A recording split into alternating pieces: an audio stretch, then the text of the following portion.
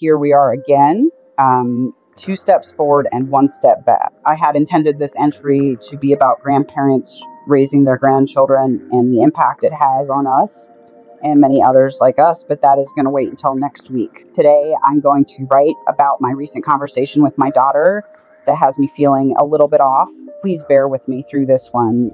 It may come across as a bit scatterbrained. I haven't heard from her in over a week, which causes the worry to settle in, and lately she had been better with regular check-ins. It seemed like she was trying harder to understand the worry that her lifestyle creates and how hard that can be to live for her family. She hasn't seen her children in weeks. Is that good or bad? I really can't say, because it's likely better for them to not see her looking strung out.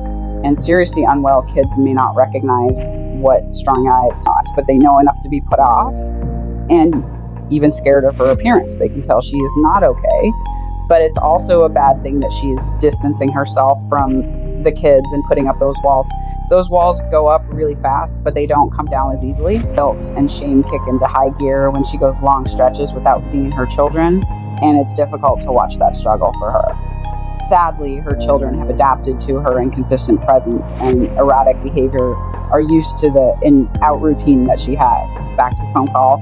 She tells me that she and her boyfriend have been kicked out of the place they were staying for no good reason, of course, and they are back on the street with nothing. She continues on to tell me the usual.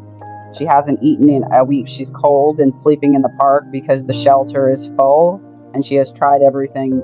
There is no help available to her. I suspect that she was under the influence but didn't bother to ask, because at this point, what does it even matter?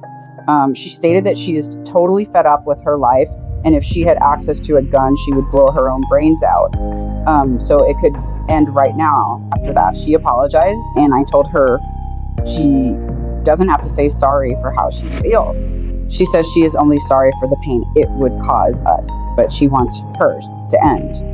I have experienced plenty of suicide attempts with her, and this feels different, and she sounds different. Maybe that's because of the drug influence. I don't know. As long as she is breathing, there is still hope. You can hear the defeat, hopelessness in her voice, and the depression seems to be quite severe. So I suggested she connect with mental health services or the hospital, and she said she might try that. But hearing your own flesh and blood talk that way, here and they are. And all I can do is listen and empathize. I don't know how to put into words what that feels like. Soul crushing seems fitting. I know this is all I can do, but it doesn't feel like it's enough. We end the call with me expressing that we all love her very much and miss her terribly, and that I believe in my heart that better days are ahead for her. She just needs to hold on. Don't give up.